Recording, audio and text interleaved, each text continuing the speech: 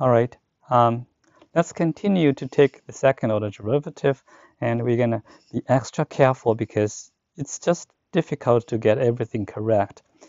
But if we pay 100% attention, we really focus, maybe we can get it right. So let's look at the derivative of fy with respect to x. And then we have a product rule over here to apply, and this is what we're going to have. So take the derivative of the first factor, we're going to have just x, right? Okay, and then times the second factor, we have 12 minus 2xy and minus y squared over x plus y squared, right? And then we're going to take the derivative of the second term. The first term is just x squared over 2, right? When we take the second part over there, we're going to actually using again the product rule instead of the quotient rule.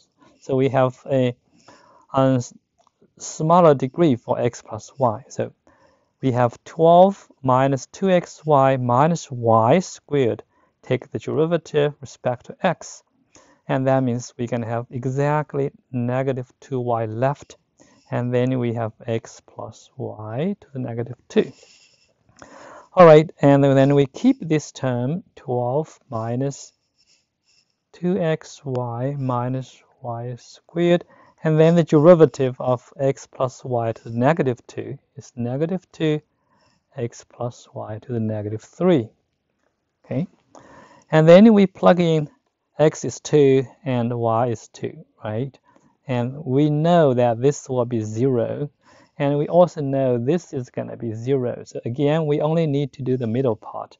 So at x is equal to 2, y is equal to 2, fy of x is going to be equal to 4 over 2.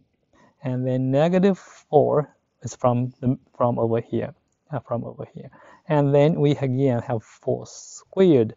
And that's going to be 2 times negative 4 over 16. And we see this time we have negative 1/2.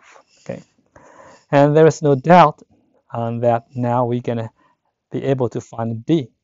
d is fxx times fyy minus fyx squared, and that's going to be negative 1 squared minus negative 1/2 squared, and that's 1 minus 1 over 4th. And 3 over 4, that's positive. So we have fxx is negative and d is positive. So 2, 2 is a local maximum. And since from the context it is clear that since this is only 1, since it is the only critical value,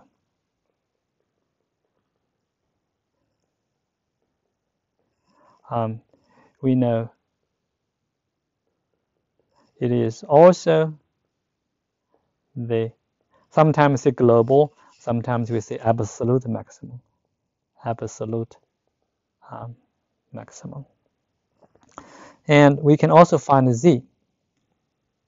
When x is equal to 2, y is equal to 2, we know z is going to be equal to, we have the formula back over here is going to be 1. All right, z is going to be equal to 1. Okay, I think that's all we want to have. And then we're going to have the volume over here is equal to x times y times z. That's going to be 4 cubic meters. That ends our computation for this second example.